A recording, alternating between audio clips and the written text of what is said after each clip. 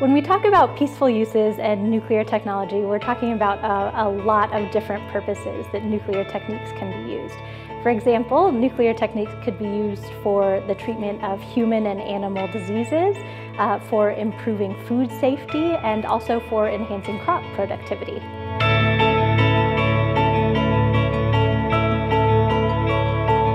In 2010, the IAEA established the Peaceful Uses Initiative with the support of the United States in order to help support a rapid and responsive way to bring the peaceful uses of nuclear technology to those countries most in need.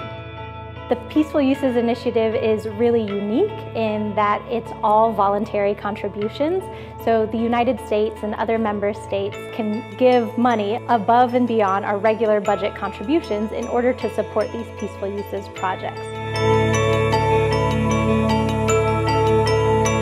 The PUI brings very real and tangible benefits to many people around the world. To give one example, just this year alone, the United States has provided over $3 million to help improve or establish radiotherapy centers for cancer patients in countries such as Algeria, Sierra Leone, Libya, and Mexico. Another example of U.S. support to the Peaceful Uses Initiative is the $5 million that the United States has provided to several sterile insect technique projects.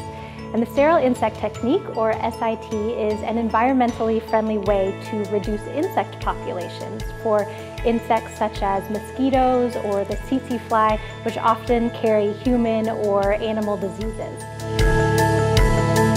The United States has also provided over $1 million to a PUI project that uses isotopic techniques to trace and assess water resources in the drought-prone Sahel region of Africa.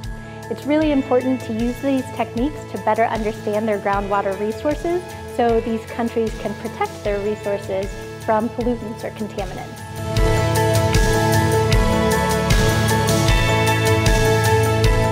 The Peaceful Uses Initiative is important to the United States because it saves lives.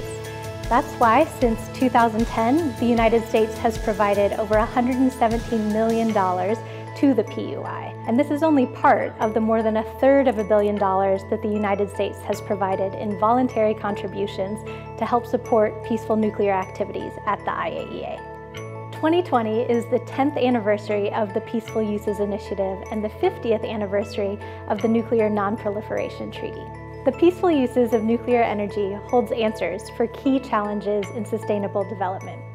The United States looks forward to continuing to support the IAEA and the Peaceful Uses Initiative in the years to come.